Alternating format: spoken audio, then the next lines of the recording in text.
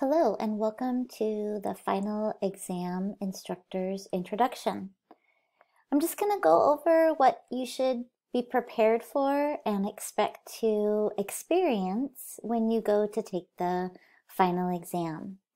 The final exam is open from December 12th until December 17th, the last day of this class.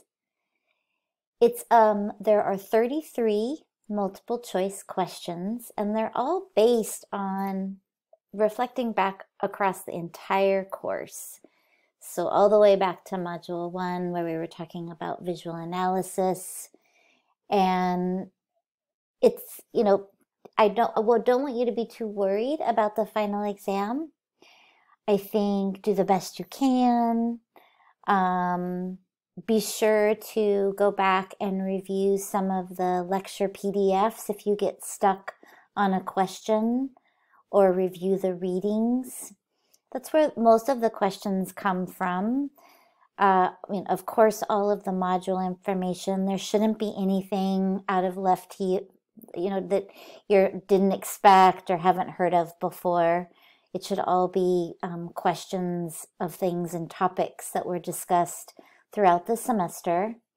But I'm here for you if you have any questions or concerns. Because the exam is open for quite a few days, you hopefully will have time to set aside a space to take the exam. It's open book, open internet, so you can look things up while you're trying to remember the answer to the questions.